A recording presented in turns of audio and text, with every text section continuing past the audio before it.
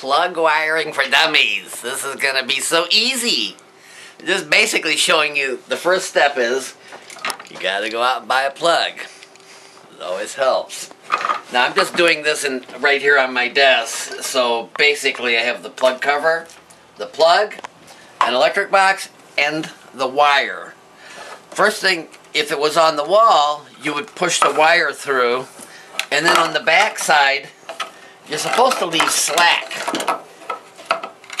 so it stays in the wall. Now, I'm going to cut this open here and show you the steps that I use. Pretty much I slice this like this. Now be careful, you're coming towards you like that. And peel that back. And I get rid of this stuff very first thing, you know. There's no point in just keeping it. Okay, now, a lot of people, I'm going to show you both ways to peel a wire. Go like this. This is the old way.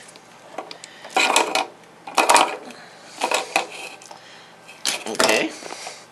Now, this is one of several wire cutters out there on the market. So you just try to find the correct gauge and just pull it off like this. Now, the next step is, before I even look at the plug, is I bend all of these ends back. Like I say, I'm bending these back. And I know what I'm doing with these, so this one's just a little bit too long. For me, I don't like them long. We'll nip it here. And now, if you look at the plug, there's a silver side and there's a gold side. It's elementary to stay with the white. I call that the silver side. And pretty much just try to get that thing in there. I made it too tight, so I'm loosening up a little bit. It's beautiful. Now, I just tighten this up with a screwdriver. And in this case, I'm not going to be using the second screw on here. So I'm gonna tighten it up. The reason is, see when they're sticking out here a little bit? Now I'll show you in a second when they're all gone. If you have a metal box, all it has to do is just touch like that and it blows the dang fuse, you know, you don't need that.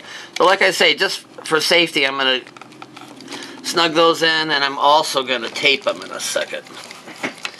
Okay, and I'm using everything by hand here.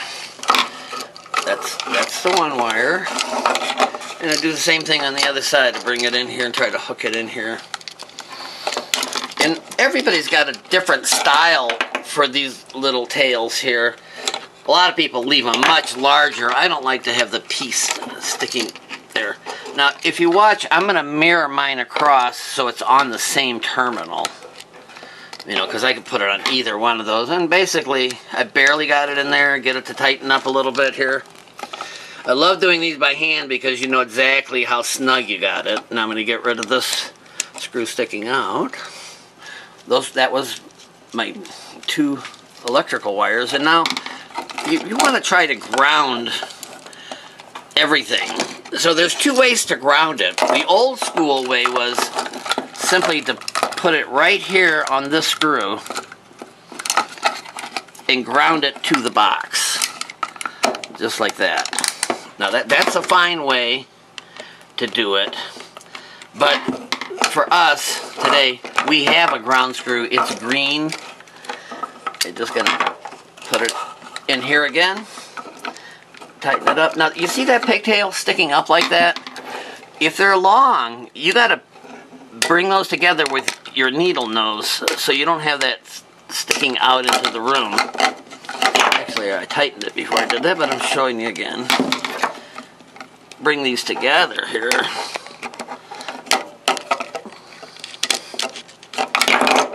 Well, I still don't have it, but you've got to get this. You've got to get this.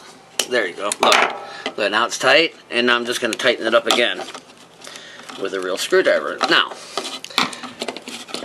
just for safety, we always wire first, and then we electric tape. You see, I'm going to get rid of that so it doesn't touch anything. And when you're coming around, look, see that screw? You don't want to taped it down. You want to come around. I normally go around twice on the box. You know, I'm just turning it to show you. Normally, you just do it in one spot. That's starting my second round. And then just pull it off. You know, I guess I should cut it, but I have really good tape. Here. Now, the last part is putting it in the box. You don't want to just put it in and have no slack here. What I normally do is I make an S inside my box. So later on, if somebody goes to pull it out, now watch, I'm going to hold this, they got a way to pull it out. You see how I have the box where you can see into the side of this box? So, if you also notice, this is a nice deep box. And I know my own hand's in the way. But if I was doing this with a power screwdriver, it would be pretty much done by now. It only takes a second. It's nice to show you this without the wall being in the way, because you can't actually see what I'm doing. Okay.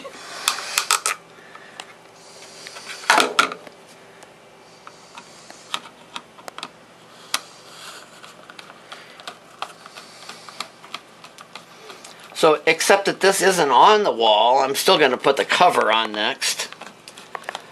There we go. Nice and tight. It doesn't matter if the box is plastic, like this one, or steel. And they have some weatherproof boxes. Basic wiring. This is basic wiring 101. This is the first thing you need to learn. Once you get this down, you're on the way to doing a lot more wiring. I got this one. Look, the screws are already there. I can't lose them. How many times have you fumbled with a screw and not been able to find it? I'm changing over to a flat screwdriver for this. And I know it sounds silly, but I try to make my screws, when I'm done, up and down or sideways, all consistent. You can tell the difference between a professional and an amateur that way. But you don't want to strip a screw. Done! Okay.